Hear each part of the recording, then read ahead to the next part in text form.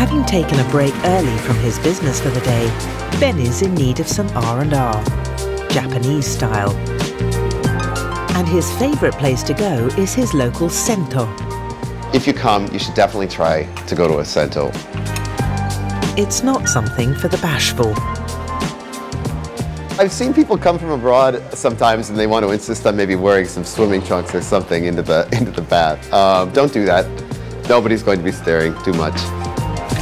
A sento is a public bathhouse, a cultural experience with its own unique dress code.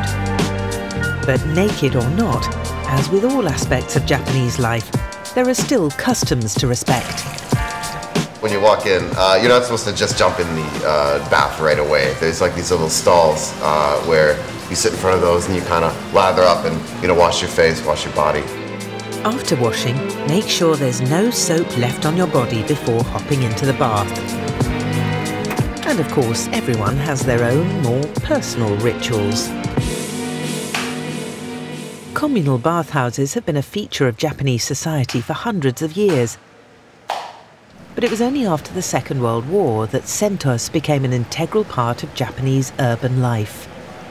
There was like a post-war Reconstruction era where people didn't have a lot of running water or gas in their homes, and so people in local communities would gather in bathhouses, and that sort of really cemented them, I guess, as part of Japanese culture.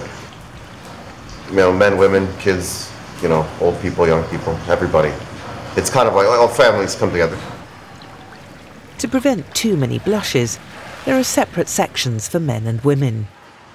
I guess when you go to sento, there is a sort of a sense of community to see the same people, and everybody's working different jobs, but once you come inside, you're all sort of naked together in the same soup bowl, if you will.